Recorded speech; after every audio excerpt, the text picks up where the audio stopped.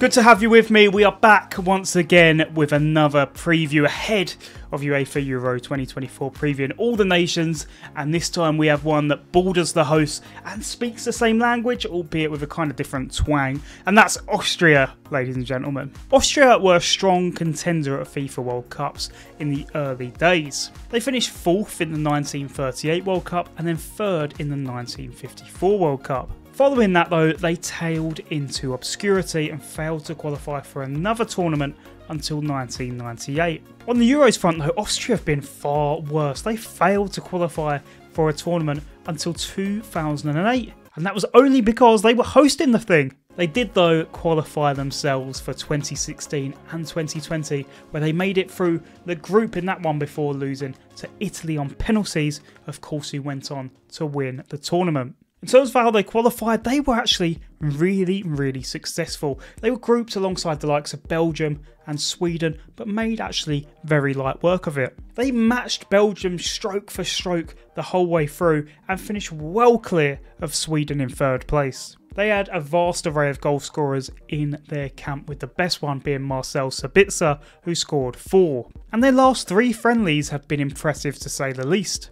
They beat Germany 1-0, they beat Slovakia 2-0, and they beat Turkey, who are also at this tournament, 6-1. Their coach is former Man United man Ralf Rangnick. He signed a deal for 2 years in 2022 to take him to the end of Euro 2024. He obviously has overseen this comfortable qualification, which he should be really proud of. He's known mostly for his spells as director of football within the Red Bull Group, overseeing the development on the footballing side. He was aiming to take over a similar role at Man United before being pushed into becoming the interim manager, and then he was supposed to step back once Erik ten Hag arrived, but when he arrived it was very clear that Rangnick had to go. In terms of their players to watch, the first to take a look at would be their captain, David Alaba. He is now 31 years old and has over 100 caps for his national team. He's of course incredibly versatile. He can play in defence or he can play in midfield, and he's won countless honours with both Bayern Munich and now with Real Madrid.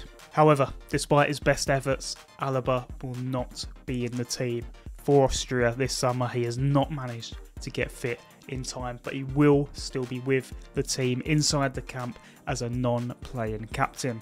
In lieu of no Alaba though, potentially their next star man to look at is that man Marcel Sabitzer. He will become the natural leader by example, given his 78 caps and vast experience, mostly in the Bundesliga where he's been incredibly successful. The one to watch for me though will be Christoph Baumgartner. He's a goal-scoring attacking midfielder, and if he's allowed to have the shackles off him and race into the box, he could really fire up at this tournament.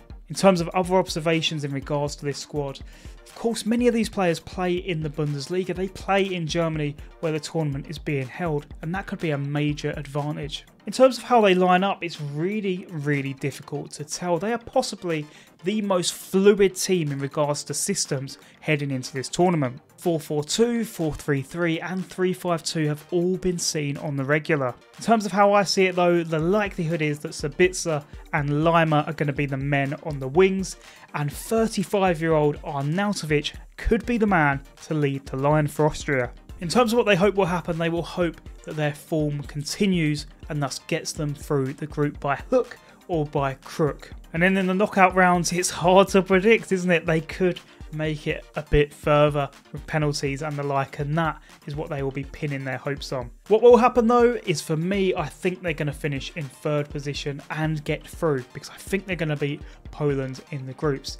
In the last 16 though, I think they're going to come up against England, who will undoubtedly send them packing. And their odds for the tournament are 80-1, slightly better than Poland, but still a way off the rest of the pack. But for now, ladies and gentlemen, let me know what you think about Austria and about this group as a whole before we get to France. And I will see you same time, same place, very soon.